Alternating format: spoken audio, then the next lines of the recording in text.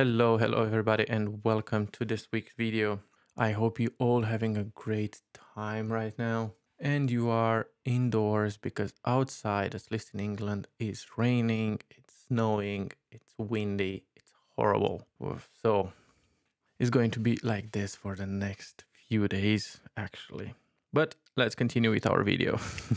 This is not a weather video. So this week we are going to look at colors and how you can create your custom color collection or swatches. If you don't know what a swatch is, basically it's not the watch, it is a combination of colors that, for example, you can see here that I have opened Pantone swatches, colors that are harmonized and they really work great together. So you can see you have from the light to the dark side. And yeah, this is not Star Wars as well.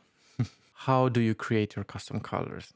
First thing what I do is I use color.adobe.com. I'm going to drop a link below where I can create custom themes. So you can see here what's happening, which is pretty cool.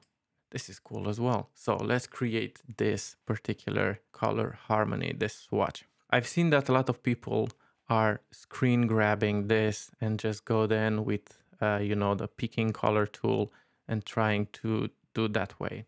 Let me show you why it's not working. But before I start, I want to put a timer because I want 5 minutes on a clock and see if I can do this tutorial very fast. So 5 minutes, starting in 3, 2, 1, 5 minutes. Right, so let me show you first why the screen grab is not working. So let's print screen this and go paste. We are going to make this bigger so we can see it.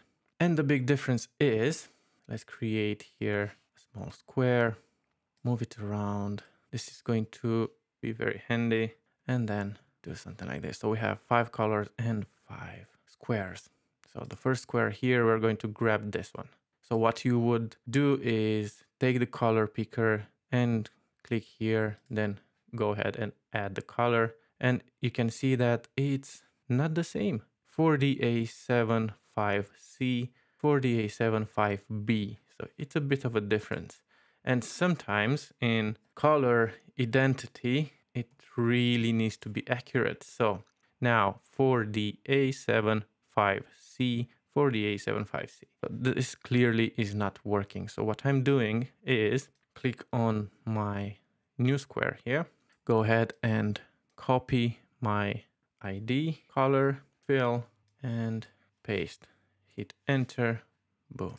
And now I know for a fact that is going to be 100% the color that I want. Let's see, take this one as well. Click, fill, boom. Click on this, boom. And the last one, it's this one. Double click, copy, go here, click on this, fill, double click, Control V, enter. And now we have our colors. But how do we create the color swatch in our list here? It's simple.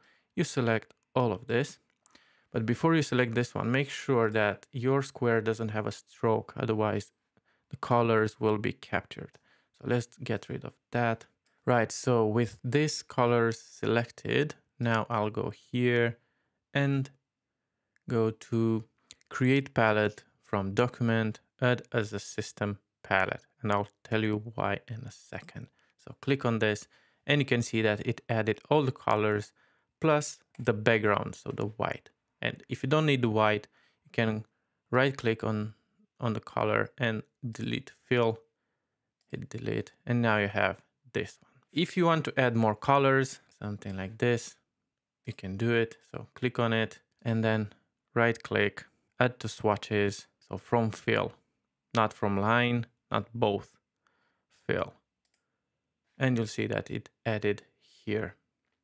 Now, why did I say to add it as a system? Because if you work with the other softwares that Affinity provides, like Publisher and Designer, this color palette will apply and go to those softwares as well. So let's open Affinity Designer and see if that worked. Go here, have cool. And you can see I have my palette as well. If you open Publisher, you'll have the colors as well. Now, another thing you can do, it's either here in Affinity, you can create color swatches from an image. So let's see how this works. Create palette from image. Let's select an image. And now it asks how many colors do I need. So you can add 10 colors, for example. Hit preview and it will add 10 colors from the image. If you click create, you can see square red. Basically, this is the name of the image and you have now a palette. If you want to export your color swatch, you can do the same. Click here on this menu, export palette, and that's about it.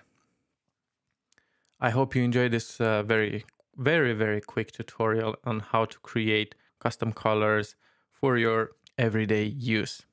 If you liked this video, please hit the like button and comment below if you have more questions regarding Affinity Photo or Designer. Who knows, maybe I'll go into those tutorials as well.